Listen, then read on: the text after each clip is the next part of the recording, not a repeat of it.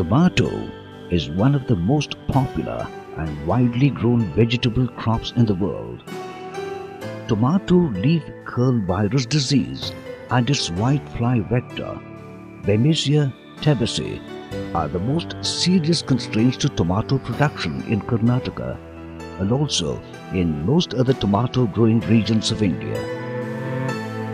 Crop losses experienced by resource-poor farmers from this problem frequently reached 100%, affecting their food security, nutrition, and income.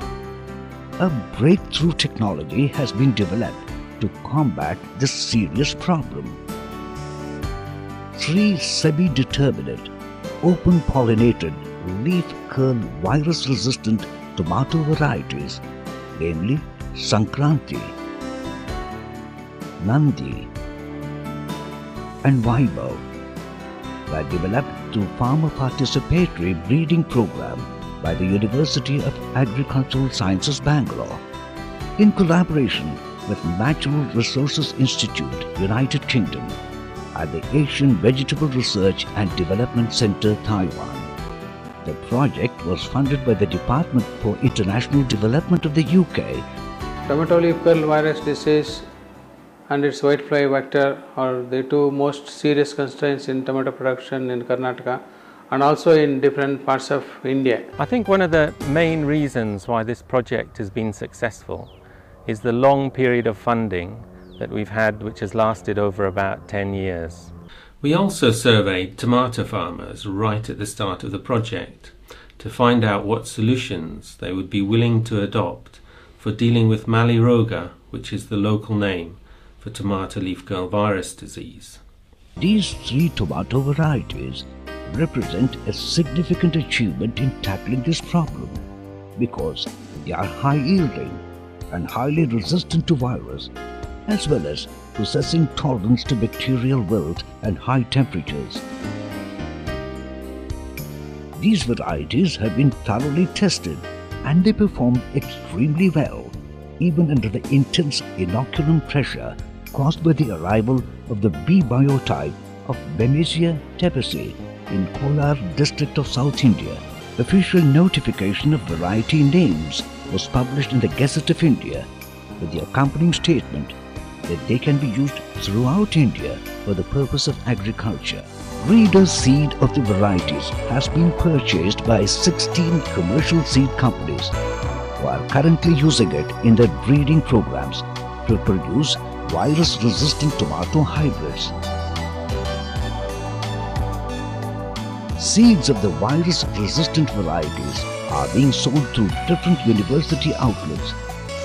Farmers have also multiplied the seed and sold to other farmers in different districts of Karnataka and Andhra Pradesh. The university also formed a revolving fund for continuous supply of quality seeds of these tomato varieties. AVRDC has already distributed seeds of these 3 varieties to 26 public or private institutes in 13 countries. Resistance is really the cornerstone for any control of Gemini virus in tomato because resistance is cheap, especially if you compare it to pesticides, and it's built into the seed. By growing leaf curl virus resistant varieties, farmers obtained 7 times higher profit than by growing susceptible varieties. A recent survey showed that the increased income from growing virus-resistant tomatoes significantly improved the livelihoods of farmers' families, and the extra income was spent on an improved diet, children's education, and health. The widespread adoption of virus-resistant tomatoes will ensure that tomatoes can be grown successfully even at the peak of leaf curl virus epidemic season. International collaboration is needed to solve these complex problems to get healthy crop. We organized this field day with a very special purpose, and really we had 2 major purposes in mind. One was to demonstrate and show some of the technologies available for the control of tomato yellow leaf curl virus in India. It's a good example for public-private partnership. I think what the companies like us would like to do is to put it into the right background for the farmers to use. Part of this field day today, as well as exhibiting the tomato hybrids, tomato leaf curl resistant varieties, are the IPM technologies that have been developed to reduce pesticide use and to protect the young crop from the insect vector Bemisia tabaci. An additional benefit for using these IPM technologies is that we can grow the tomato crop with a greatly reduced amount of pesticide and insecticide. This then allows us to make value-added products which can be produced almost pesticide-free. The impact created by these technologies is increasing, and if we simply compare the increased profits of tomato growers with the cost of the research, the benefit to cost return is already at least 764 to 1. This is an important example of public-private partnership.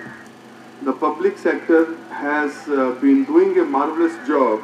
Basically, the fruits of research, which is the core activity of the public sector, must reach the grower and the consumer. On behalf of Namdhari Seeds, I extend all the support required for any future projects which will be definitely done to your taste and to your quality.